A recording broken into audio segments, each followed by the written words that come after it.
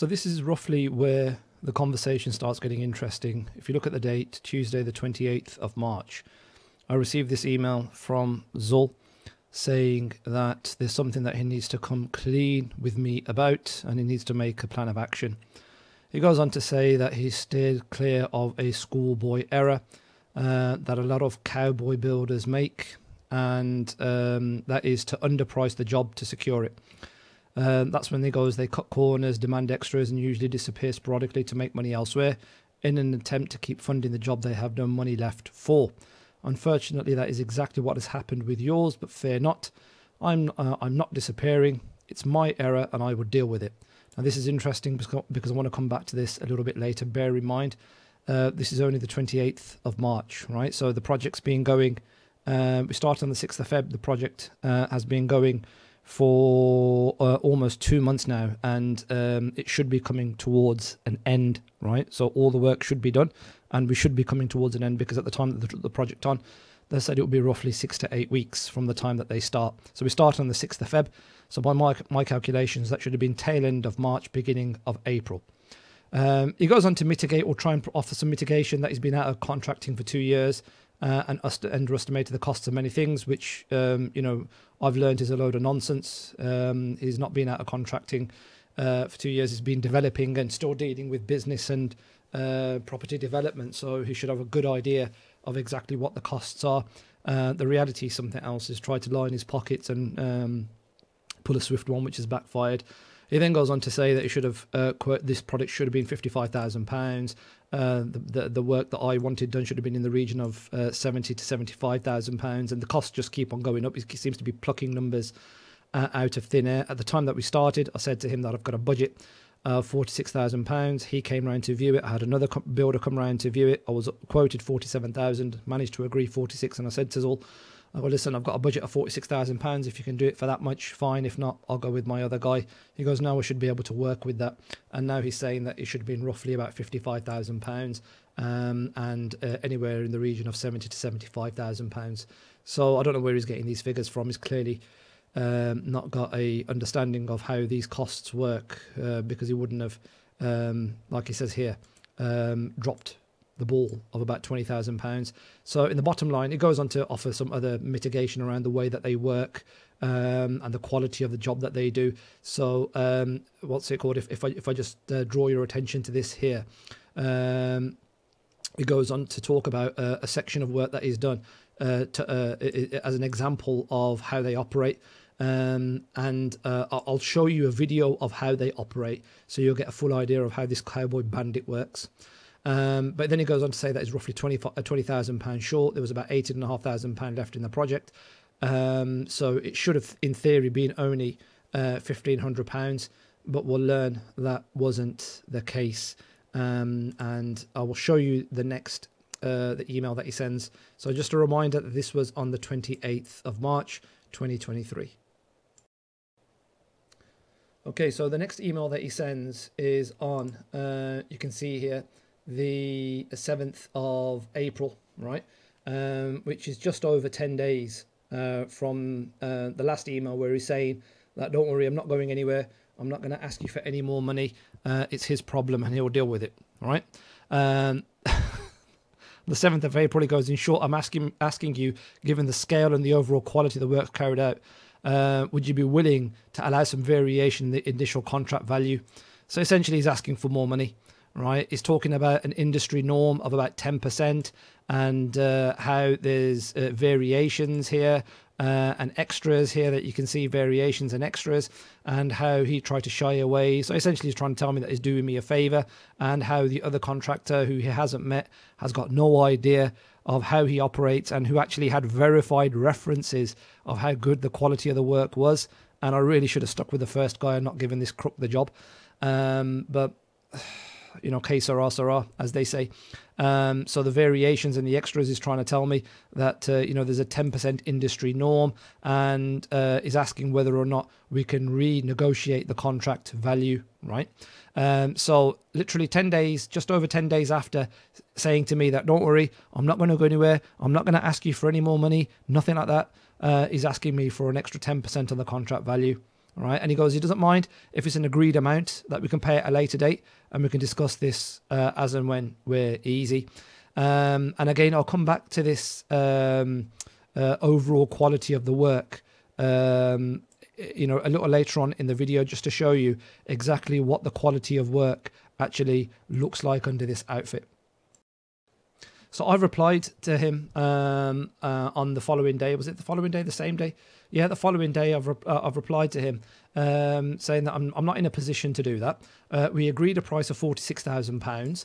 That's now gone up to £54,000, because even though he likes to talk smart and pretend that he's smart and elucidate towards things, you know, as variations or extras, thinking that people don't know what the difference between them are, ultimately they add to the contract value.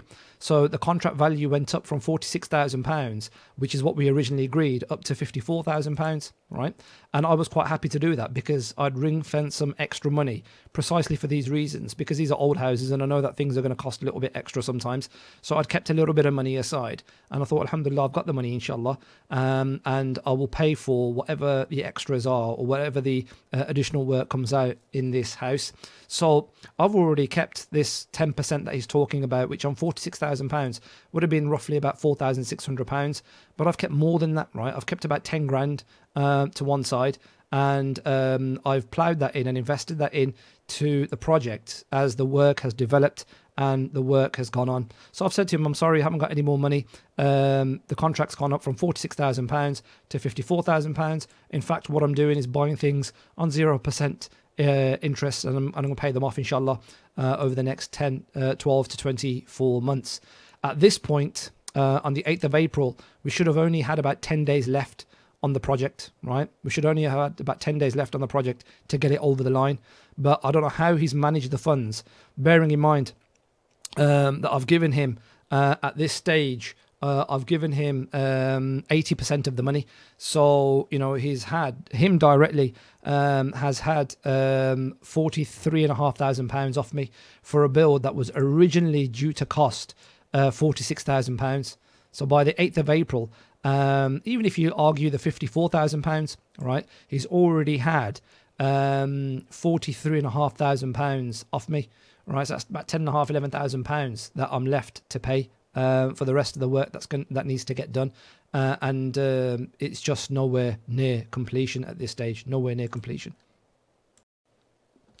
So then he responds the following day, 9th of April, saying that it's unfortunate that given the nature of the scope of the works, that I didn't keep a contingency. Well, I did. It wasn't as much as he wanted, and my contingency doesn't account for his incompetence. If he can't manage his funds, then it's not my responsibility to keep that money, or kept a separate pot or a separate kitty for Zul's incompetence and inability to manage finances. You know, I don't have that kind of pot. So he then goes on to say that, listen, gives a whole load of nonsense around friendship and all the rest of it. And then he goes on to say that the works will need to be paused until he's back in funds, right? So remember, he mentioned at the very first email that Cowboy builders go off and they try and find jobs from other try and find money from other jobs to plow back into this and keep this going. So he goes, he's not going to be able to cover the outstanding costs, and that the work's going to have to pause, and he's confident that it will be no more than about 2 weeks, inshallah ta'ala aziz, right? So this is on the 9th of April this year. So the conversation's gone from, at this stage, don't worry, I'm here, I'm not going anywhere, to and I'm not going to ask you for any more money, to step 2, have you got more money, to step 3, to, okay, you haven't got any more money, so I can't come back yet. But don't worry, I'll be back in a couple of weeks. So that's where we are. That's what the conversation is at this point. Right. And then we come on to the 24th of April. Right, and this is the one where I lost all sense of decorum with him, I'll be honest with you. So the 24th of April, which is literally 2 weeks after the email that he sent me on the 9th of April saying that don't worry, work or should resume inshallah in about 2 weeks time. He goes on to say that I must set aside my personal wishes and do what's right by Centene and the people that rely on me to run the business as MD. He doesn't run the business, he ain't got a bloody clue. If you've not budgeted a contingency, I have, and I've run out of funds, I haven't. Centene shouldn't fund it. They didn't. They've used the money that I've given them. But what he's tried to do is be a little bit clever and use the money that I gave him, most likely in other projects. Try to probably flip flip a project quickly, not being able to do it, and ended up falling flat on his face when it comes to my project. Incidentally, I gave the brother £20,000, as the starting payment, and then after 2 weeks he asked for another £20,000. So in the first probably 2.5 weeks, he's got £40,000 off me. £40,000 he's got off me, and I've got to ask the question: what the hell have you done with that money? Where the hell has it gone? You can give me any list that you want, any price list and costing list that you want. It's not worth the paper that it's written on, because I've not seen all of that come into my belt and come into my project. So then he goes on to say that is what's it called? They've had to fund it and they shouldn't have to fund it. No, what you should do is stick to and honour the agreement that you've made within the financial agreement that we've made. You should stick to and honour the word that you took to say that I'm not going to go anywhere and he'll deal with it. But he doesn't, and this is his way of dealing with it. And this is what I found later on is just symbolic of the way that this guy works. The man's a crook. Nothing more to it than that.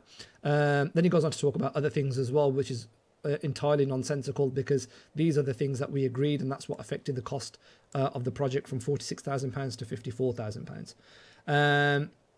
So then he goes on to say that I've supported and paid for the works to your property as far as I'm able to, but cannot continue.